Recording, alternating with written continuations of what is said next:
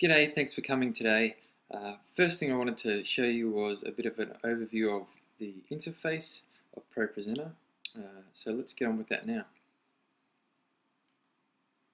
First of all, you'll notice when you open up ProPresenter, everything that you need to access pretty much is on the screen, ready for you to go. What I plan to do now is walk through all of the sections that you see and just briefly explain what they do. Okay, so starting in the top left here, we have the preview window. This preview window will give you a visual representation of anything that's currently being fired onto the projector screen. So this is basically just to give you, as the operator, feedback to be able to tell what's on the screen without having to look up at the actual projectors. Underneath that we have three tabs. We have the library. Inside the library is every song that I've ever entered into ProPresenter. It also contains notice slides, which you can see there, also some liturgy, yeah, basically anything that doesn't fall into the other categories in the other tabs here, which we'll move on to now. The second tab along is the Bible tab. You'll see in here that this is where you can store Bible verses to be displayed on the screen. We'll go into that in more detail later on today. The next one along is the Media tab. If we have a look in there, you'll see that we keep videos and other media in here for storage within ProPresenter. In order to use these, all you have to do is select one. So we'll select this Atonement one, and you'll see over here that it shows you a slide view of that or a preview of that particular video, and then to display it on the screen you just click it.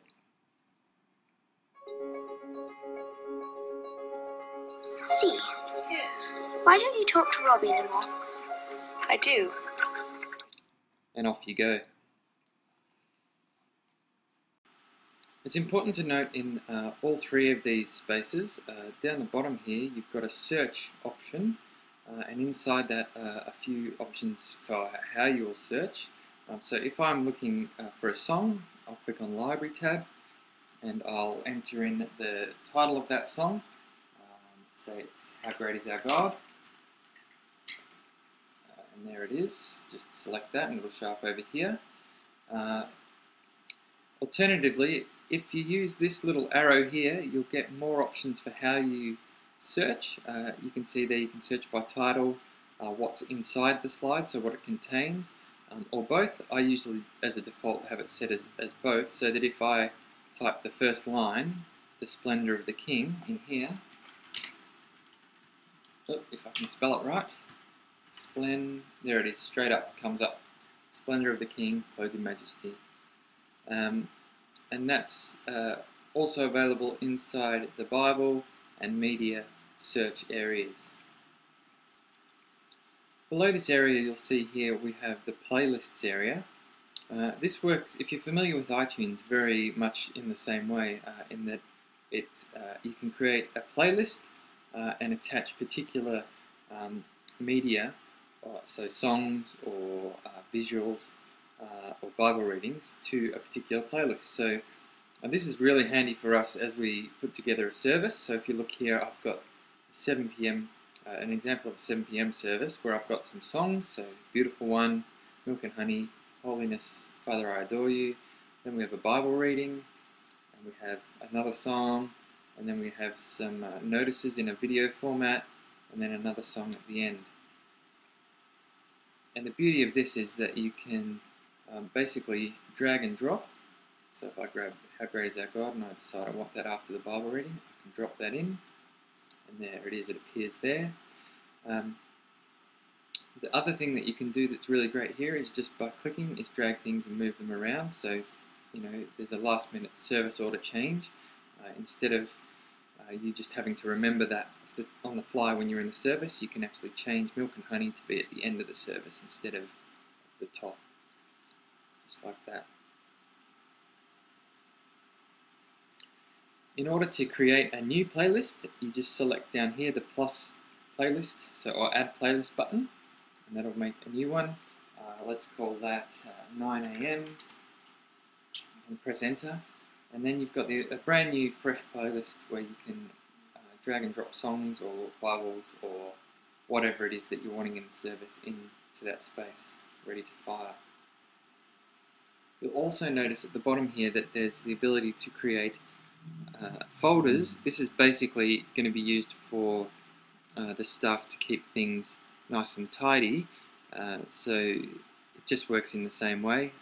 You click and make a new folder. Let's call that folder 2. And if I had some content in there, so say this refresh was in there, and this training service was in there, and so on, you'll see that by clicking on this little arrow next to the folder, it reveals or hides what is the contents of that folder. That leads me to what we've got down here at the bottom underneath that point, is 2 more tabs. One is an announcement tab and one is a countdown tab. In the announcement tab, you might find that if you wanted to tell someone their car lights were left on, or make some kind of an announcement that hadn't been pre-organised and put into a slide form for you, you could type that in. So let's say car lights on, and then ARW475. And in order to get that to fire up onto the screen straight away, you can click this show button. Before you do that though, you might want to just have a look at the format of it. So you can quickly format it by clicking here on the format tab. You might want to pop it up to the top here, so you've got the top, middle and bottom formatting options. Just like that. You may want to center it, or left align or right align. I'll leave it right at the moment. Change the font and the size, let's go for 60. And then if we close that, then we can click our show button, and that'll show straight up on the screen, as you can see there. In order to clear that out, we just clear it out the normal way with the clear button up here. And we can just highlight that and delete, and we're ready for another announcement. The countdown tab, I'm not sure how much we'll use this to start with, but you can basically see here you've got a little clock tab. So you can count down timer, or you can count down to a time. So let's select timer. If we say we're going to have 3 minutes of countdown, we can again format just in the same way as we did with the announcement. But if we just click on start, that'll fire it on the screen and start to count down from 3 minutes. So at the start of the service, we're wanting people to start to take their seats 3 minutes before we start. We could have that up on the screen. I've heard people joking about having that for the sermons, whatever. Now we get to a reasonably important part of the ProPresenter training, and that is to talk about these buttons that are up here at the top of the screen. You'll see that here the menu is called Clear, and you'll have the option for Clear All, Clear Text, Clear Background, Clear Audio.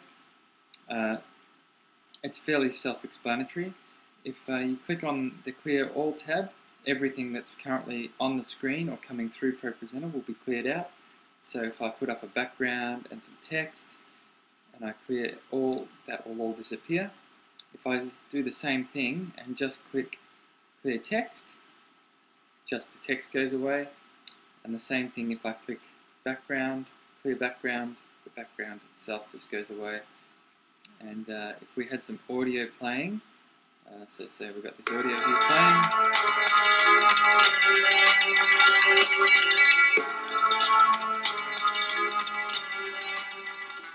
I can clear that out by just clicking that audio tab there, and that keeps everything else intact. If we have that playing again and we do the clear all,